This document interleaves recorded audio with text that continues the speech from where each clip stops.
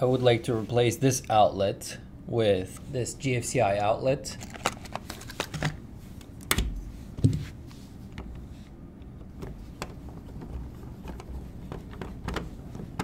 Before we unscrew the outlets, we have to check, double check always if there is a power or not.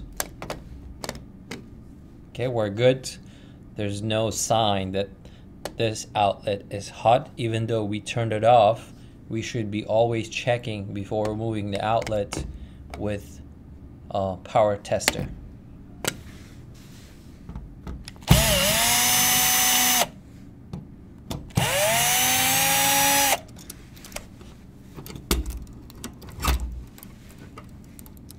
So when you remove the outlet, you might have a line coming in, load, and sometimes you will just have two wires.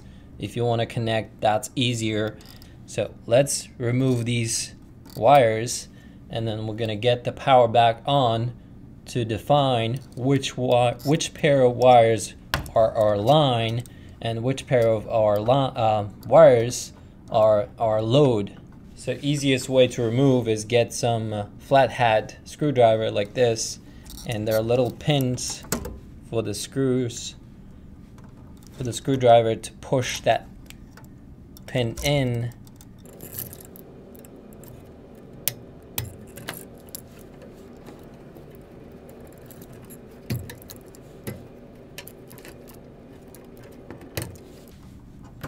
So once we have these out, let's remove the ground. So now we have wire nuts on just for safety, in case if you have pets or kids around. But before you do this job, just keep them away. But just to be safe, I put these on for demonstration purposes.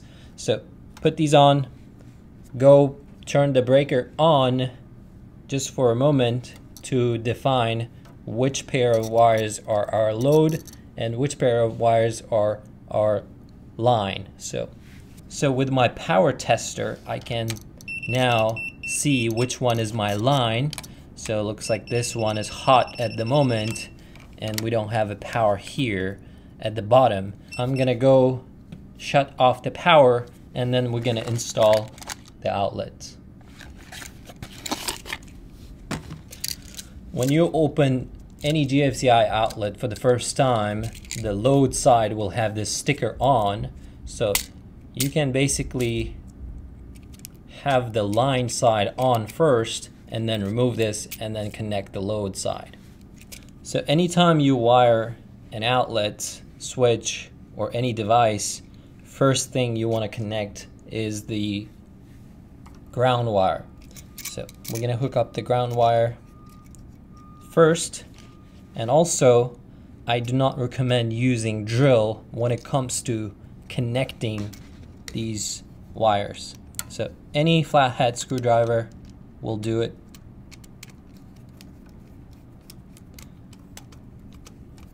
And also, you don't want to have it super tight as well. Just make sure that it's tight enough so it's not loose, and just maybe do a little bit of a pull test before you move on to the next wire. So now, as we know, top wires are our lines. So, and also with this outlet, you have silver screws on the left side and brass screws on the right hand side. These are going to be our hot black wire, and the silver screw will be our white. Okay, so let's connect the neutral wire here.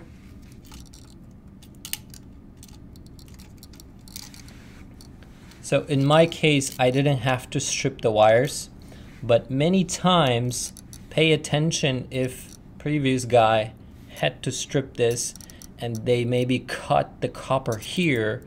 So make sure if it's about to break, just cut it off, strip new section of the wire, and just enough for the insert, and then tighten the screw and then tighten this wire.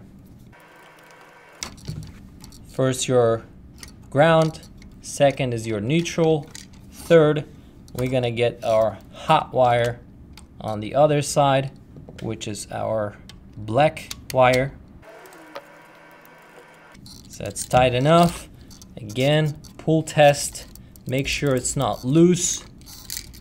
And now we're gonna remove the bottom sticker here for the load side. Tighten it. A little bit of a pull test. It's solid. Now let's switch to, again, pull test, make sure it's solid. And now when you push in the wire outlets into the box, make sure these wirings are just not going randomly in there. There's a way to put it in. Make sure that you create this little bit of a S-curve so the wires go in nicely, just like this.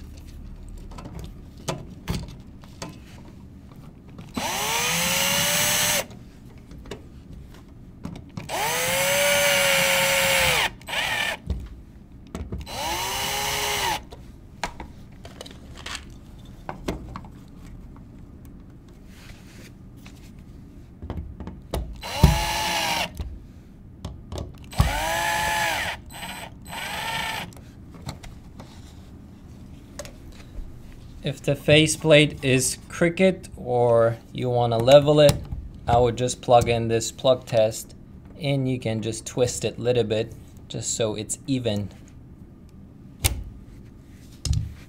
So now before we put the faceplate on, I would like to turn on the power and see if it's working properly.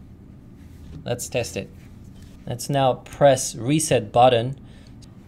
You might want to push it with something, your screwdriver or something like this, so it goes all the way in and it clicks. When this green light comes on, that means it's on. Now we can plug it in and see it's wired correctly.